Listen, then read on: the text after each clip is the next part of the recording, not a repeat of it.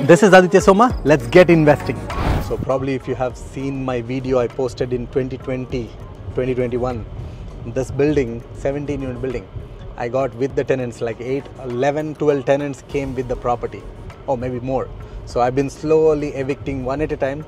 Now I'm at the almost like 11th tenant that just got evicted, and now we are doing the renovations. Started 10 days ago. This is one thing I learned over the period. Know what renovations to do, know what to avoid. So what we have done in this unit, I have kept the old flooring in living area, changed the flooring in the bedroom, and changed doors, changed the closet doors, painted the whole house because paint was so dark, gross, because this guy lived there for 15-20 years, smoked up in the unit, so turned ugly. And kitchen cabinets were actually pretty good condition, so we just painted them, but 6 coat of paint again. So one thing I added is nice island with a granite countertops, and put some new light fixtures, change the vanity. Hi, can I get one small coffee with half milk, half sugar? Now you can see in another unit we have done like brand new kitchen, brand new washroom, brand new flooring throughout the house, complete drywall work, complete light fixtures, and it costed me almost 25,000. And guess how much it costed me for this unit? Because I kept a lot of things. It literally costed me less than $10,000. So 15,000 difference. And the rent, I would get probably $50 less than the other unit.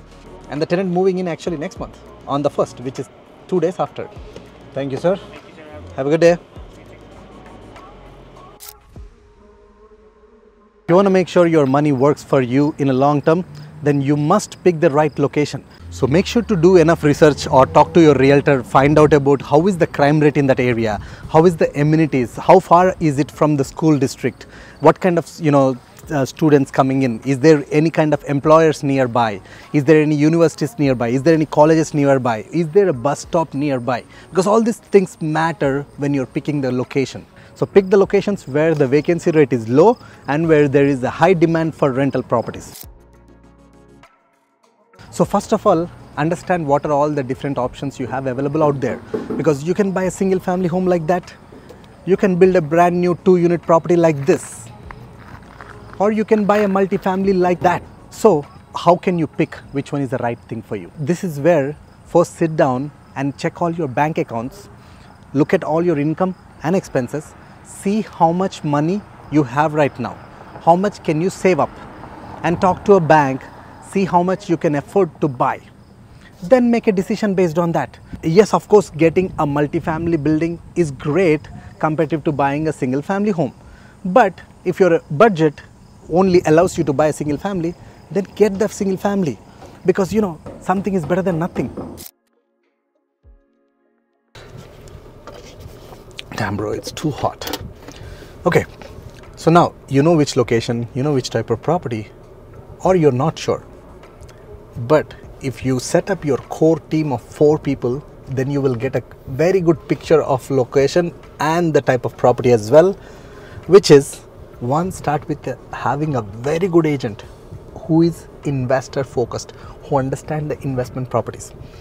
2, make sure ask your realtor or you find yourself a good mortgage person who understand the investing mortgage lending side.